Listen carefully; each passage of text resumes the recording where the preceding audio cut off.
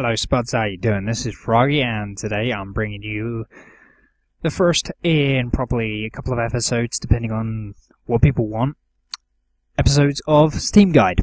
So this is just basically your guide to Steam.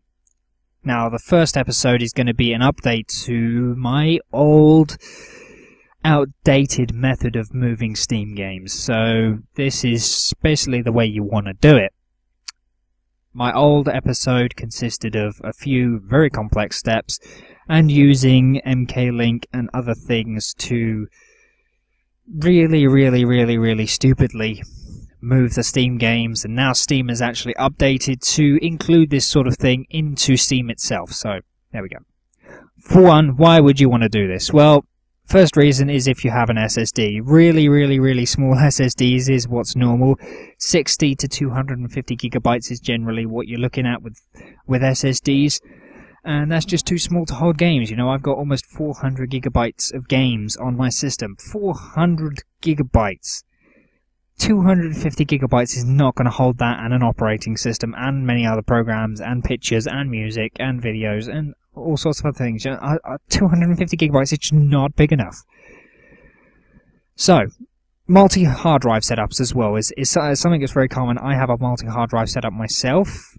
This hard drive setup is a 500 gigabyte Western Digital Velociraptor. As for me, I use a 500 gigabyte Western Digital Green, as well as a 4 terabyte Western Digital Black. Now, I use a Western Digital Green 1 terabyte. And I don't fill it up, so 4 terabyte is a bit overkill, but this is overkill, to be honest with you. Velociraptor is stupidly expensive. It's ridiculously fast for a hard disk drive. It's just not worth it, really. To be honest with you, it's not worth it. If I was you, I would not go for a Velociraptor, first of all, and I wouldn't go for a 4 terabyte hard drive. There's no point. But there we go. This is the sort of thing you can look at, you know, 8 times larger. And even more, if you've got a 250 gigabyte, that's way more than 8 times larger. You know, and don't quote me on my math. My math is horrible. I know that. I've always hated math. I don't like math. I don't like doing it. It's terrible. I just don't like math. I don't like it. No. So, let's just move along here, shall we? Let's just move along. Here's another reason. If you have got 2 PCs, PC to PC, and Skype has come up again. This actually happened in the video before, and that's why I got rid of it. That's you know what? I'm not getting rid of this video. Skype, I'm turning off notifications. I hate it when Skype does that. It does it in the middle of games as well. So anyway, you've got PC to PC setup. So, say this PC is your holiday home, and this is your normal PC. And you want one hard drive to go between them. You know, you can install Steam or install Steam games to an external hard drive, and you can take that to your homes. If you're like me and your parents are split up, I have one computer at my dad's and one computer here, and I could just as easily have an external hard drive to go between the two. So that's another reason you might need it. Friends. Yay, friends! Now, if you're like me and you're a nerd, you probably don't got many of these. But the ones I've got are pretty damn good friends, so I'm happy with what I got. Anyway, moving on to friends, okay? So, with friends, you may be tempted to pirate. As for me, I don't pirate games. Every game I get on Steam, and I don't pirate them.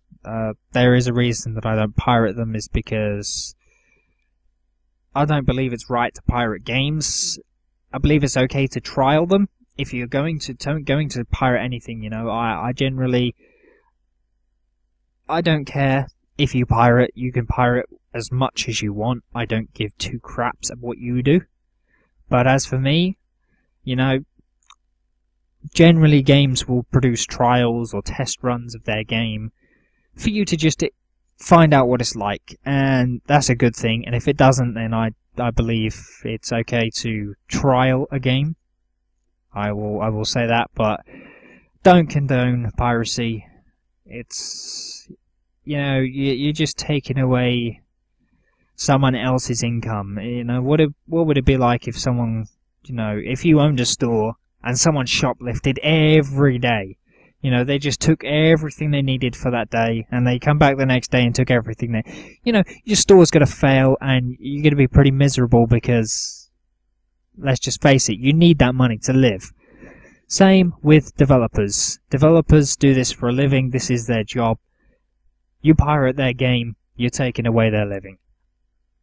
Simple as. But, you know, whatever. I don't care what you do. Do what you want to do. Not up to me.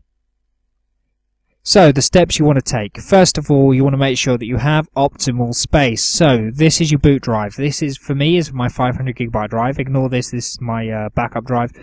The reason I blanked everything out is for my purposes, my reasons. I wanted to black them out. I don't care what you say. I don't care if there's any I don't care if there's no real information that anyone could use there. I blacked it out anyway.